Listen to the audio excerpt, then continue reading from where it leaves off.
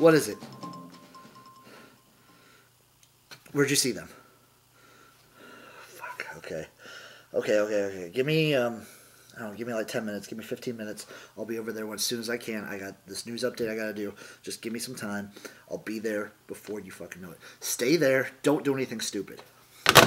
Hey everybody, XFL Jim here with my weekly news update of the week. It's a wild one out there, guys. I've spent the last, I don't know how long. I have the Rampage tour going on, and then I have this going on. I don't know what to explain, how to explain what this is. Let me tell you, there's a lot to uncover with the XFL. It's deeper than I could have ever imagined. It's deeper than any of us could have ever imagined.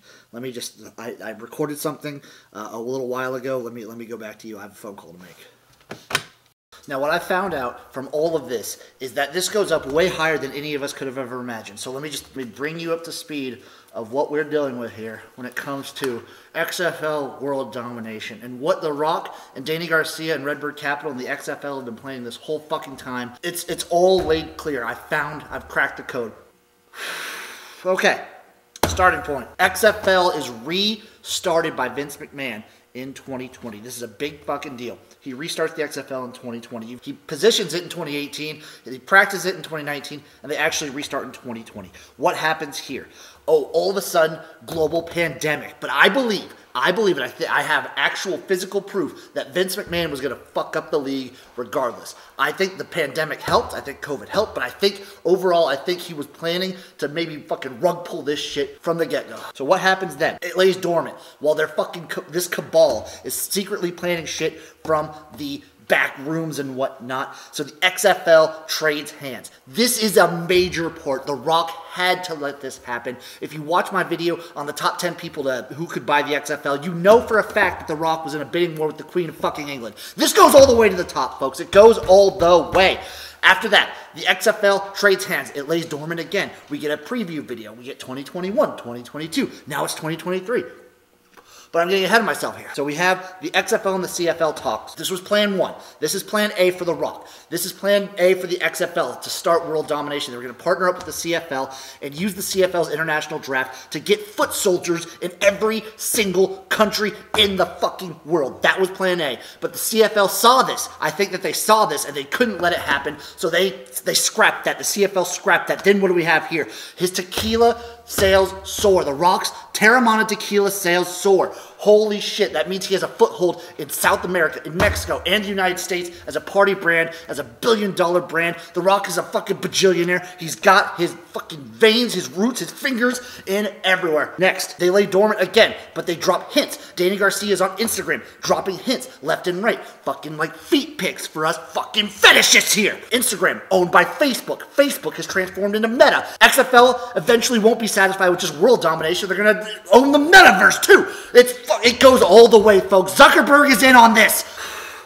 Next up, while all this is going on, before The Rock even buys the XFL, we have John Cena. He's part of the Fast and Furious franchise. He has to deal with China. He has to smooth over things for China, not for the Fast franchise. That was just a fucking cover-up. It's for the XFL to eventually go into China. They were using John Cena masterfully, like a pawn, like the pawn he is. The Rock played John Cena like a fucking fiddle. So what happens then? The 7th Fast movie with Rock comes out literally next year in 2023. The XFL comes out. The 7th Fast and Furious movie that has Dwayne The Rock Johnson in it comes in which symbolizes all 7 continents. The XFL will eventually make it to all 7 continents. If you exclude Antarctica, then you can include the metaverse in that. Meanwhile, we have The Rock and the XFL, Danny Garcia and Redbird Capital, talking with the NFL. They're partnering with what is now the most powerful football brand in the fucking universe. This just goes into a whole fucking different factor after this. So The Rock announces the Super Bowl.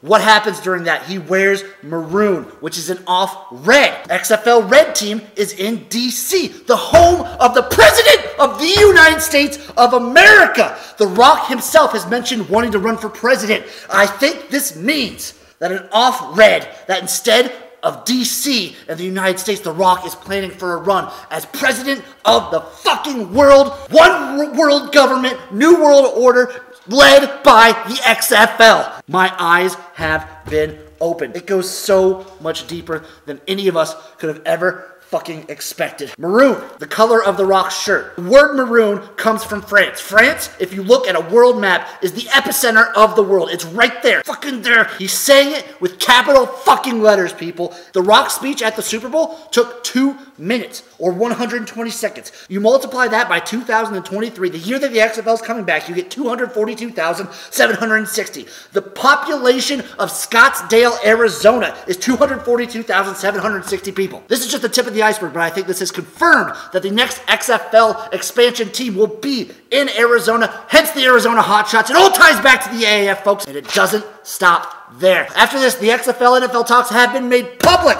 The XFL will be testing out rules for the NFL. They're going to be testing out international relations. They're going to be dipping their toes in. I think they're playing the NFL like a fucking fiddle, people. The XFL will expand. They're going to go to Canada. They'll go to Europe. They'll go to Asia. They'll go to Australia. It's going to all fucking unfold. It's just like a fucking domino. And I think he led his hand a little too much here. Maybe just buy his shirt. It's another off-red. Canada, red country. It's a red flag. I think this is expertly done by The Rock.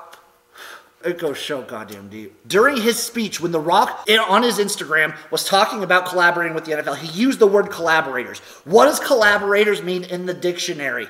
A person who cooperates traitorously with an enemy. Some people view the NFL as the enemy of the XFL. Why? Because they think the XFL will just turn into a farm team for the NFL. I think this is expertly done. He's using the word collaborators to show that eventually he plans on betraying the NFL and just creating an XFL-led world. The NFL, not only is that, but it's the enemy of the CFL. These are the two oldest professional football leagues going on right now. The NFL uses the XFL to destroy the CFL. There's no more CFL.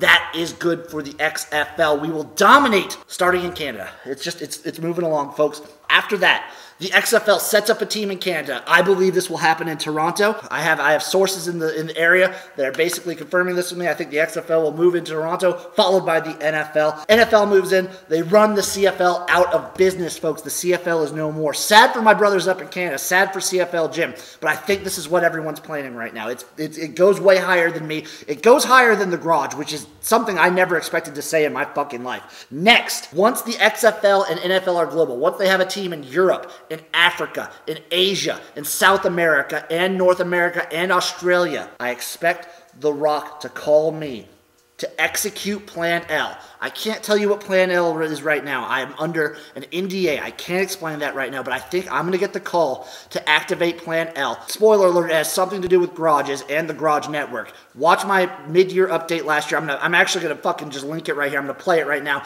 This is the Garage Network. Huge universe of gyms. The way we travel, the way the gyms sort of interact with each other is you can use these things. Garages right here. Garage doors are portals to another dimension. So this garage, I can go to any garage in the entire world as long as a gym is there connecting with it spiritually and garagely. After it goes global and Plan L is initiated, the NFL will be no more. It's all XFL after that. And then the XFL is the one football league in the entire world. It's all connected. Danny Garcia, Dwayne "The Rock" Johnson, Vince McMahon, the AAF. It all fucking ties together, people. As you can see here, I have my big board of everything that's kind of just going on in the background. We have Danny Garcia right here. Dwayne, Danny divorced. DDD. Is Kirby involved? Is Nintendo of America involved? Is that a hint of Japan? Who fucking knows? COVID was actually the catalyst that caused the NFL to stop, so Fast 13 will involve the XFL. At Fast 7, we got John Cena right here. The Rock somewhere in here. Him, China, involved in all that way. We have the CFL commissioner right here. He's going to be kaput before we even know it. CFL, it's too old. I wonder what else you can make maple syrup out of. I'm certain that the CFL, XFL, all these acronyms, all these letters are connected in some way. I'm working on the hieroglyphics right now. Money is the core of all of this. Here's the maroon shirt. France, as you can see, is the pinnacle of this world. The Rock and the NFL partnering. He's eventually going to cover up Goodell. That's why I have it like this here. Arizona Hotshots. NFL founded in 1920. XFL founded in 2001. Where does that tie into? It ties into right here. 2001 minus 1920 is 81. There was 40 players on Team 9 in the XFL, plus a head coach. Does that mean that there are going to be 2 practice teams in this XFL? Does that mean they're going to be a practice team in America and Canada in the next few years? I'm working the kinks out right here. Here we have Vince McMahon. He's the fucking chain holder. He's the one holding this all together. He's the one that started. He's the catalyst right here. Behind that, we have the ELF, USFL, XFL, and NFL. That is 7 L's. There are 7 leagues, 7 continents, 78. Vince McMahon will be 78 in 2023 when the XFL kicks off. And is Vince pulling the strings? Is he the chain master here? I'm working all this out. This is an ongoing investigation. And I'm right here in the middle of it.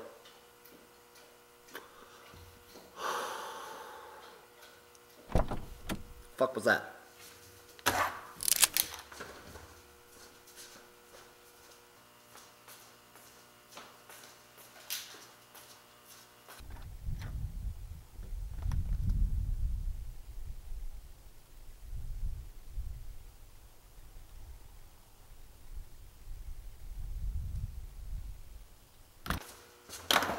Listen, folks, I don't know how deep exactly this goes, but it goes deeper than any of us could ever imagine. This shit is about to pop off. 2023 is going to be a year of years. Some may call it a year of reckoning for the sport of football. I am fucking terrified, excited, and horny all at the same time.